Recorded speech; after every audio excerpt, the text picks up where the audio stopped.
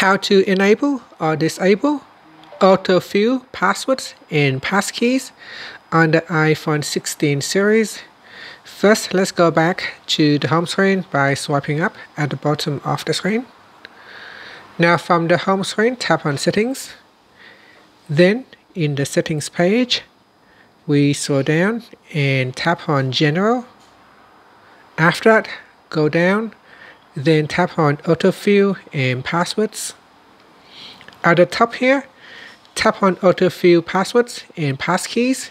Tap on the toggle button to turn it off or switch it on.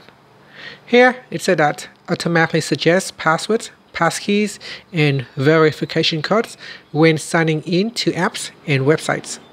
And that's it. After, you can tap on the back key or swipe up to return back to the home screen. And that's it. Thank you for watching this video. Please like and subscribe to my channel for more videos.